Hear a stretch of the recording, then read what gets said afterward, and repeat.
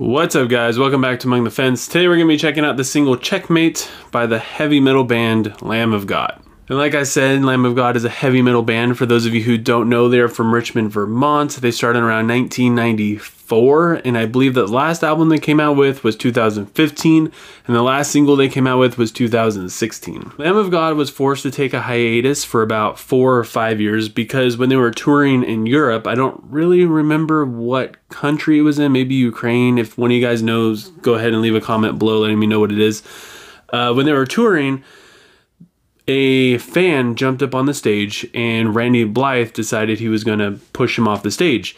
Well, the guy ended up falling and hitting his head and he died, and there was this big lawsuit and all kinds of bad things were happening with the band in terms of being imprisoned and just all kinds of stuff. So yeah, they were forced to take a hiatus. A lot of people are really upset with him for doing it, but if you've ever been to a heavy metal show, there's people jumping up all on the stage and getting pushed off all the time, and 99% of the time they're fine. Apparently 1% of the time accidents happen. He didn't mean to do it. It was just something that happened, and it sucks for everybody, I guess. Moving on to the song now, which I was really excited about because I, for one, love Lamb of God, and I was super excited to see that they came out with a new single finally. And I kind of blame my excitement maybe on the fact that the song was just kind of bland for me. It wasn't memorable at all.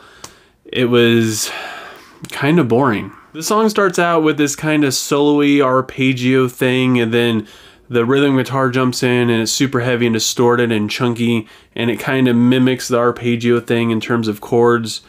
And then the drums come in and they're just kind of basic, and the whole song really lacks musical diversity and creativity and uniqueness. The lyrics are all right, the vocals are decent. I mean, if you've ever heard Lamb of God before, it's basically what you would expect from Randy Blythe in terms of vocal performance and songwriting. When the bridge kicks in, the song gets a little bit groovier and you can kind of start moving your head to it, but otherwise, between the verses and the choruses, you want your chorus to be huge and you want your verses to be able to tell a story.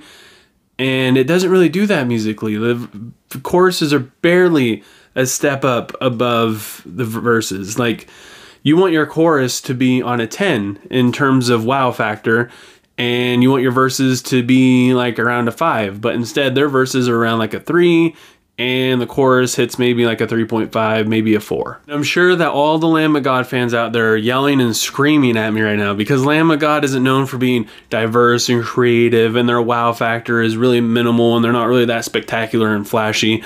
But again, they're really just known for putting out fun, heavy, in-your-face, aggressive songs that just make you want to get up and start moving and moshing around, and this one just is not one of them. I still have hope for Lamb of God though. I blame most of this on 1, the hiatus, and 2, another factor is they lost their drummer, who not only has been around since the beginning of the band, but helped create the band at the same time. He got replaced by a guy named Art Cruz, who was in Winds the Plague, which I don't know that drummer, and I don't really know that band. And it's not to say he isn't good, but when you lose someone who's been there for almost 20 years, there's gonna be some changes. You could basically change up any musician in a band, but when you change the drummer, that's when things get kind of weird because the whole structure of the song changes, just everything kind of changes. And honestly, I think it might just take him a little bit to find his groove, but like I said, I still have hope and I feel like they can do it. But as far as this song, you know, it's sitting at a 2.5 for me right now. I listened to it once and just whatever, and I listened to it again and I liked it even less the second time. So yeah, 2.5. But I want to know what you guys think. If you've heard this song before, go ahead and leave a comment below letting me know what you thought and what you would rate it. Do you still have hope for Lamb of God maybe, or do you think just missing Chris Adler, it's just kind of over for them now? And if you enjoyed this video, go ahead and give it a thumbs up. If you want to see more, don't forget to subscribe and click the little bell icon so you get notified whenever I do upload videos. Doing any of those things helps me out tremendously, and I will forever appreciate it. I hope you all have a good rest of your day, and I'll see you guys next time. I was